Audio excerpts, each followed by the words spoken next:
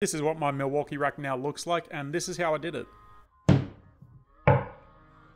Step 1 was to set the saw up for 3D scanning using markers and stickers.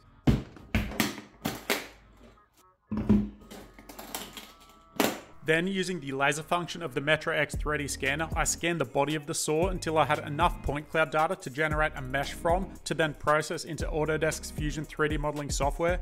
The third step was to draw in some mounting brackets for the saw. I wanted to keep the brackets as small as possible to cut down on the printing material, while still providing enough strength to hold the weight of the Milwaukee Supa Saw. And the next step was to let the Bambu Lab P1S 3D printer work its magic.